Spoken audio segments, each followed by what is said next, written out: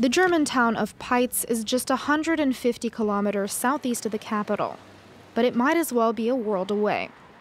Since the fall of the Berlin Wall, the city center has been rebuilt, but the mayor says the transition from east to west has been bittersweet. All of the economic infrastructure of the region crumbled at the time. Since then, the city has completely transformed.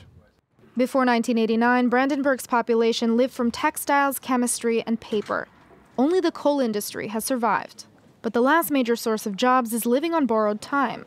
As Germany plans to phase out fossil fuels, Jörg Krakow is preparing for the worst. We hope to avoid a new shift, because the memory of what we experienced in the 1990s is still painful, and nothing was done at the time to replace all these jobs. Millions of euros invested in infrastructure, but no plan for an economic transition. As a result, the town lost nearly a third of its residents since 1989.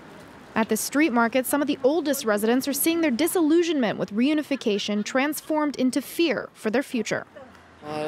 In terms of jobs, it was never the same again. That also goes for pensions. We have a lot to catch up on compared to Western regions.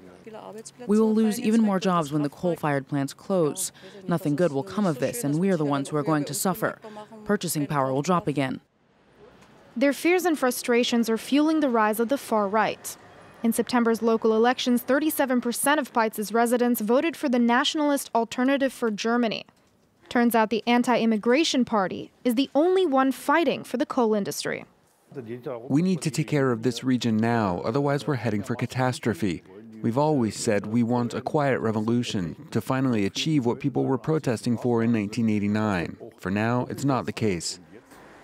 Targeting the failures of reunification. An efficient strategy in a region where 59% of residents say they feel like second-class citizens.